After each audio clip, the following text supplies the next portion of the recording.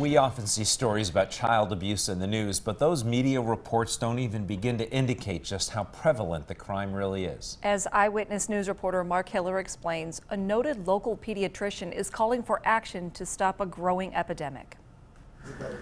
Dr. Frank Maffei encountered a disturbing finding one recent night concerning the majority of child patients at Geisinger Janet Wise Children's Hospital Pediatric Intensive Care Unit. We just had an incredibly remarkable increase in the number of abuse cases. 6 of the 11 pediatric patients were hospitalized not because of illness or accidental injury, but from child abuse. The number is bad enough, but the severity, the harm in which these children have suffered their abusive injury has been violent.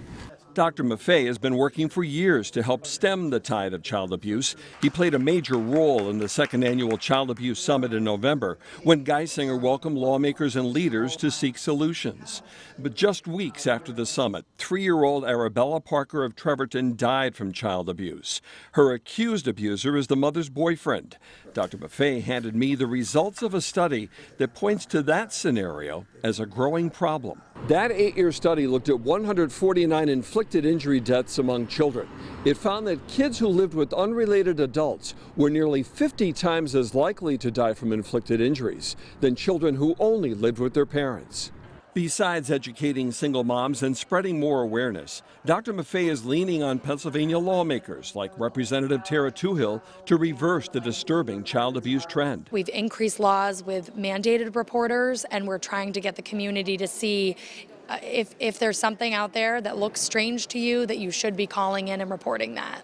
Collaboration is what Dr. Maffei considers key to curing one of society's worst ills. We've got to make sure that the communication is crystal clear, and I think a lot of good work is happening there. In Danville, Mark Hiller, Eyewitness News. Dr. Maffei says another child abuse summit is planned in November at an alternate location in Pennsylvania. Before that, Geisinger will host a regional program this spring in Danville to take up the topic.